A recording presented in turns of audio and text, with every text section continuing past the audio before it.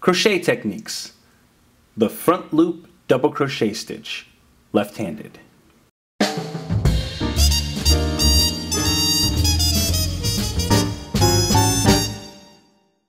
To download a guide with our 5 favorite tips to improve your crochet skills right now, visit newstitchaday.com/5crochet-tips. For this tutorial, you'll need the following materials: a crochet hook and a ball of yarn. Special thanks to our sponsor Lion Brand for providing today's yarn. Today we are using their Lion's Pride Woolspun, available exclusively at Michael's Craft Stores and lionbrand.com, in the color Oxford Gray.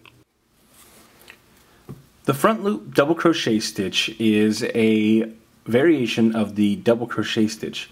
The main difference being that instead of going through the part of the stitch right underneath where these arrows are, what these kind of look like arrows here, we are going to go underneath and through the center of this front loop. And when we do this on every single row, it actually is going to recreate this sort of ridged pattern. But you will see this in other patterns. Sometimes it might be abbreviated FLDC or front loop only. So let me show you how we do this. We're going to, for step 1, yarn over, and for step 2, this will be the main difference of the stitch. Again, instead of going underneath and through, we're going to go under the front loop and into the middle of the stitch. So that's step 2. Step 3, we're going to yarn over and draw through, and that's going to leave us with 3 loops on our hook.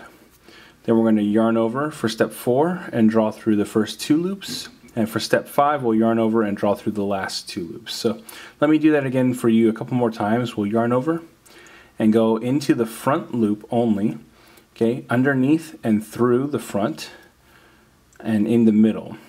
Then yarn over and draw through, yarn over and draw through 2, and yarn over and draw through 2 more. We'll do that one more time. Yarn over.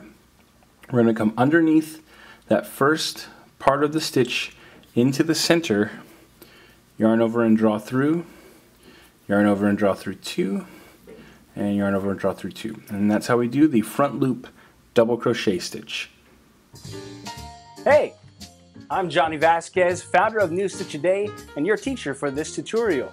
I want to thank you so much for taking the time to learn from us. If you'd like to see more videos just like this, we produce new content every single day, hence New Stitch A Day. You can click the subscribe button so that you don't miss a single stitch. And if you click one of the links to the side here, you can see the previous stitch in our series or the next stitch in our series. And if you click this link, you'll be able to see one of my favorites. And don't forget, you can also download a PDF with the written instructions for this tutorial by clicking or using the URL link that's on the screen.